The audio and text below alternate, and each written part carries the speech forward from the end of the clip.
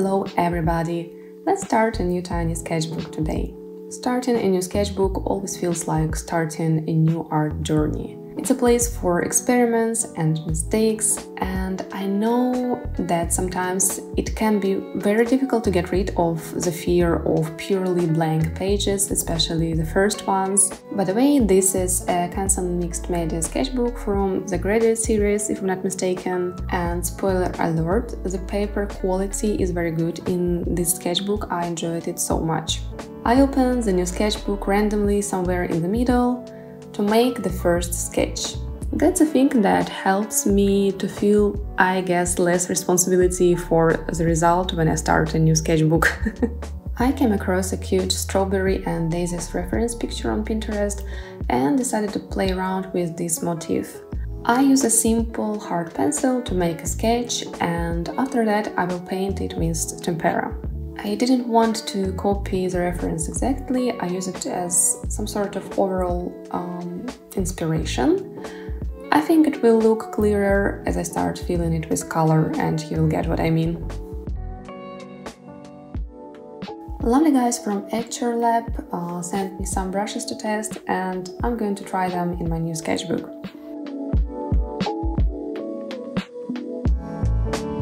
I chose 3 small ones, since most of my paintings here in the sketchbook will be small today.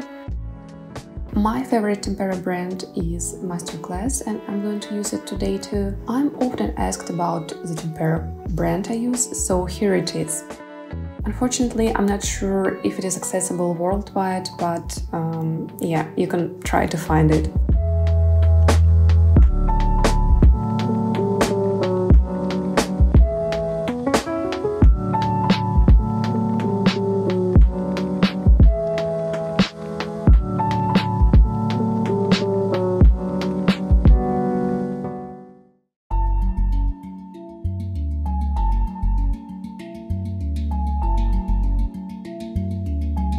I start by filling a bigger space using a flat brush.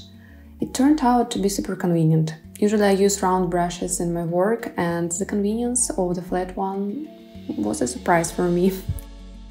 Traditionally I work with basic colors and try to mix new tints with almost every new brushstroke. That is how, one brushstroke after another, I create some sort of shape and variety of tints.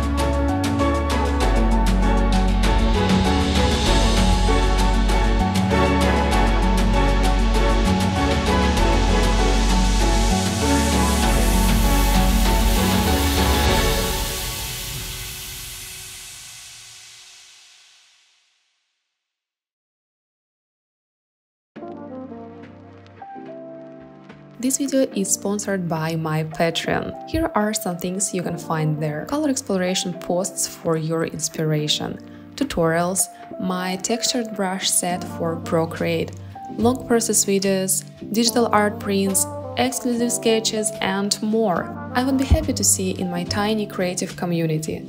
There's no pressure, of course. Thank you so much for your attention, and now let's get back to the video. For the next spread, I chose this beautiful flower as a reference picture. It is a Himalayan blue poppy, as I found out later, so I think you need to know it too. This soft blue color is what attracted me most in this picture, and I wanted to mix a similar color with tempera. I tend to simplify and stylize my illustrations. The sketch is almost not visible on my camera, but with the first brushstrokes you can see how the reference photo works, combined with stylization.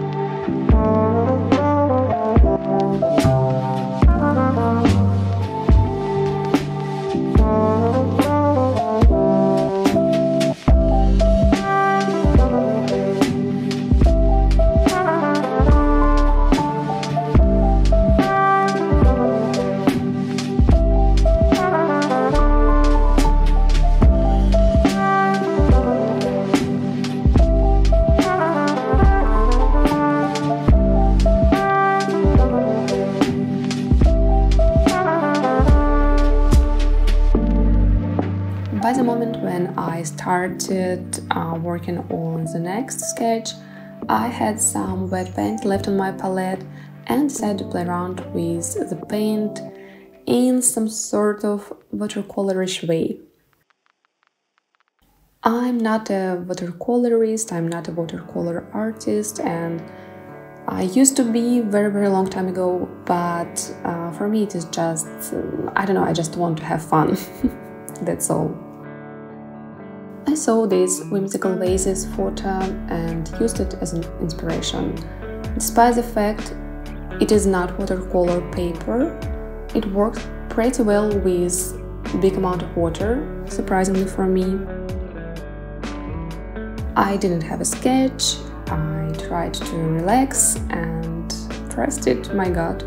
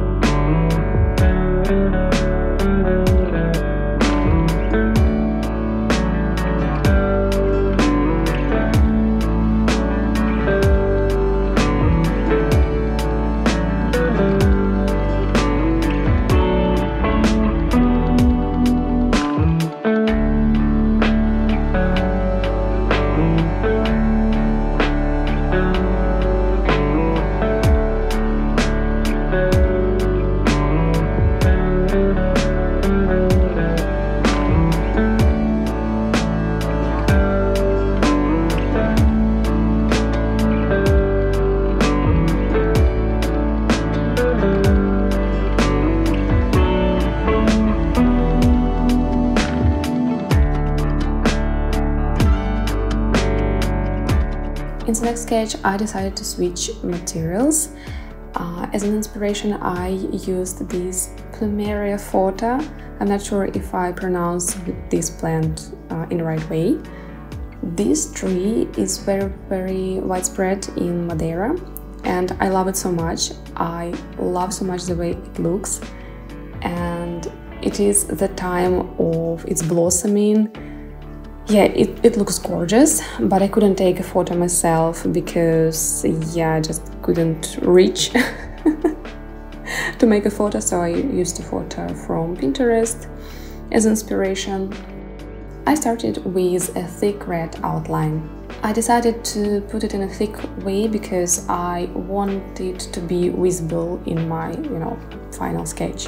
When the sketch was ready, I filled it with markers. It was super fun.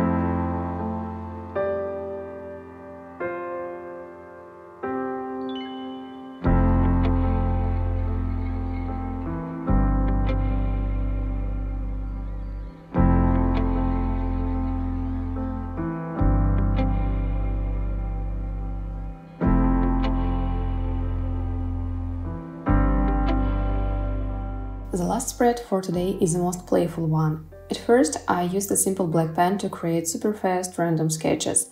I move from one sketch to another until I fill the entire spread.